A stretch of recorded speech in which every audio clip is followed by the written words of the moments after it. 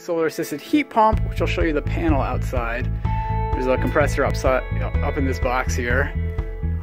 Pumps refrigerant to a panel outside.